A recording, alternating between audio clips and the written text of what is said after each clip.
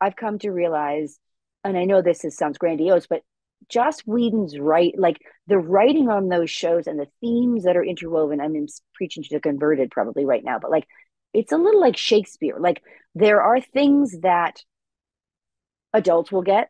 There are things that like young adults will get. There are things that like teenagers will get. Like there's many chords that strike, and I didn't realize that until I was doing it and saw the different people that like the show and are drawn to the show.